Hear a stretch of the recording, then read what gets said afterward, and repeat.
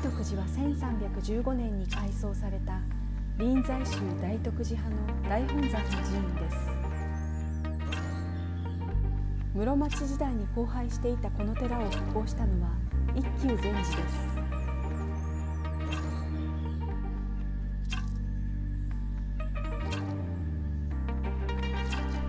境内には20以上の塔頭があります。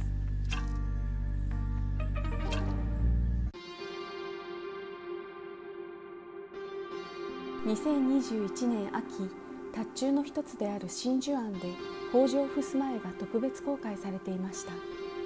室町時代の画家曽我蛇足と桃山時代の画家長谷川等伯の手による襖絵です。これらの襖絵は修復を経て期間限定で拝観することができました。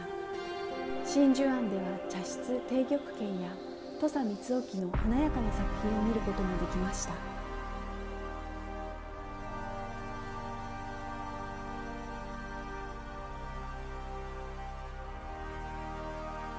光林院は美しい前庭を通り、室町時代の建築の特徴を持つ唐門から中へ入るようになっています。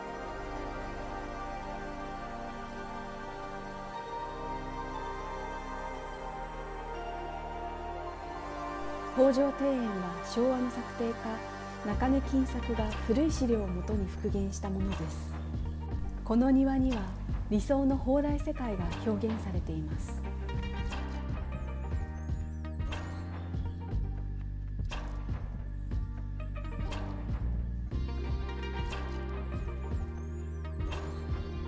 本堂を取り囲む庭は赤や黄色に色づいた葉と苔の緑とが調和しています。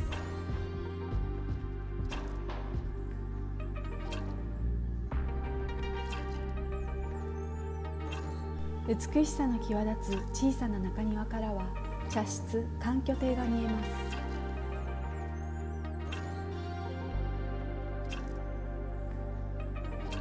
大徳寺の塔頭はほとんどが非公開となっていますが、その一つ一つにこのような美しい空間が広がっているのでしょうか。